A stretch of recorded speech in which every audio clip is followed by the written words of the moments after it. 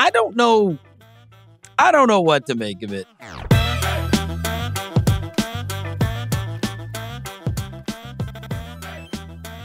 Regarding the late game, Lakers-Portland, getting to see what they look like. Now, the Lakers with their new-look team, minus LeBron, not very impressive. Certainly not very impressive going up against Damian Lillard, who dropped 30 in the first half of their ass.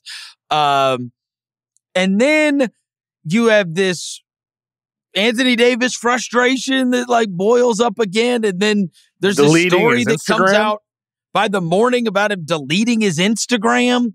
And I don't know what to make of it. You know, my producer on my show today, he was like, I would not be surprised. He's like, did you see the video? And I did see this. I think you probably saw it too. Remember when he didn't get up and celebrate whatever, but there was also that video of like LeBron like putting his arm around him. Yeah, he's like, I love you. You know I love you and whatever.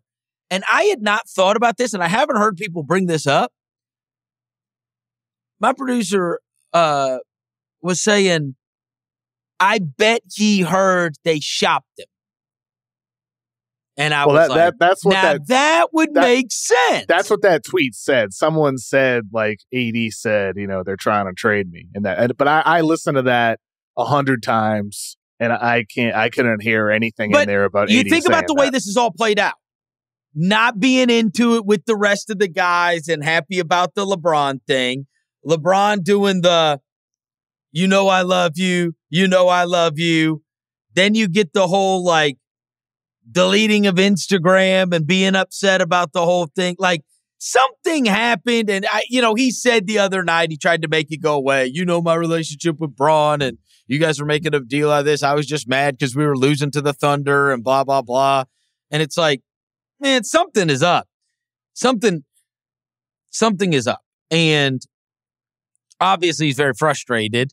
They lose that game, and something like that game, like that's one of their peers that's going to be fighting for these play-in spots. Like, they need to beat teams like the Blazers, and likewise, the Blazers need to be able to beat teams like them. And I think there was some sentiment that LeBron was going to play in these last two before the All-Star break, and then he didn't play last night.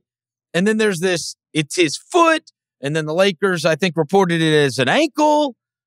But then there's other people reporting it's his foot. But then there's other people saying he's going to be a participant in All-Star Weekend and he'll be there at the All-Star game. And it's like, what the hell is going on here? Like, what do you mean he's going to be in the All-Star game? Like, he's not playing in these games against critical games that, like, his team needs to win if they're going to be able to have a shot at the play-in. And how does he know I don't know. They want to, like, over the weekend, it's like his foot is more serious than it was let on. There's people saying he's really playing through injury and his foot really hurts. Okay, cool. I accept it. And so then the next game he doesn't play. But then I hear like, he's gonna be at the All-Star game. It's like, how do you know his foot's gonna be okay by Sunday? Like, he's just gonna play in the All-Star game. Why isn't he playing in these games? I'm just so confused about the whole damn thing. What do you make of it? They also play way too many 3-guard lineups. You think? Yeah, that's just another thing I'm throwing out there too. There's a whole lot of issues for the Lakers. I mean, look, I think with LA, man, we can't judge what their upside is until LeBron James is back on the floor. That goes without saying. Without LeBron James, one of the 10 best players in basketball, it's hard to judge what the upside of the team is and what the actual relevancy is of the new additions that they made.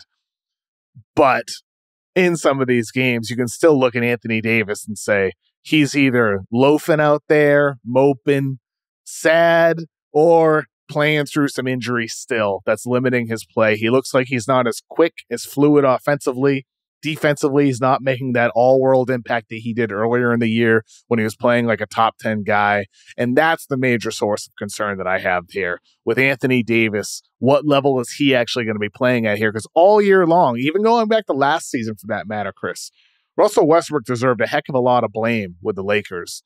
But AD last year was not the same guy he was during their run to a championship. He's not the same guy this year. He continues to either get hurt or have to play through injury, and the mentality that he plays with as well, whether it's influenced by physical issues or what, it's just not at a level that the Lakers need to climb back into the play-in tournament, never mind the playoffs. They need AD I don't know, AD. Kev. Look at the guy's numbers. So it's just not indicated by his numbers? It's not like he's having some crap season. He's starting the All-Star game. I know. Because he was unbelievable earlier in the season. And then he was really good even last week, but then he's... last week? So, we're just talking about last night. Yeah, but it goes week to week with AD. He's dominating last week, and then this week he can't outplay Eubanks. Again, they're winning against the Warriors. He was only 5 for 19 from the field. It was a poor scoring performance from him. He's got completely punked by Giannis last Thursday, the night of the deadline. Completely punked by Giannis. He's just not playing at the level that he needs to. And I think you can say he was dominant, in December. He was dominant in November. That's why he's an all-star. Even in early February, he was dominant. But right now, he's not. He's not right now. Kev, I don't know, man. He played 30 minutes last night. He had 19 points, 20 rebounds, and 3 blocks. Yeah, but he's still not playing at the level. No, I'm not saying it's his fault. Those guys suck. Chris, I'm not. When did I say it's his fault? I'm saying that he needs to elevate his play. How about the other guy needs to play and not make everything about the scoring record, and then it doesn't feel like the season is nearly as important as the other stuff. Both things can be true. I'd be mad. Both things can be true. And he might have tried to trade his buddy. Chris, you know what I mean? Both things can be true. What? And why would they not try to trade Anthony Davis when whatever issues he's having continue to plague him? And we don't even know if that's true. We have no idea if that's true. I've personally heard no indication of that. I wouldn't trade him because he's averaging 26 and 12 on 56% from the field. He's played 43 games. Or whatever it is. You can box score watch if you want, but the guy almost had 20 and 20 last night, Kevin. What are we talking about? He's the problem. I never said it's the problem. You can continue to take my words out of context, or you can reply to what I said. That is what you said. They need Anthony Davis to be better. Yeah. Then 20 and 20? Yeah, if LeBron, like I said, you could box score watch or watch Eubanks completely punk him last night. Giannis punk him last week. I don't look at the Lakers and them throwing this together and sit there and say Anthony Davis is my big problem. I'm not saying he's the big problem, Chris. I'm saying he's one of the problems. And without LeBron James out there, you expect more from him. The other issue, I mentioned the 3-guard lineups. You don't have enough size on defense, puts more responsibility on the Lakers, puts more responsibility on him as the 5 out there to have to get stops. He needs more help too. Darvin Ham probably needs to play fewer of these 3-guard lineups as well. There's a lot of issues for the Lakers right now.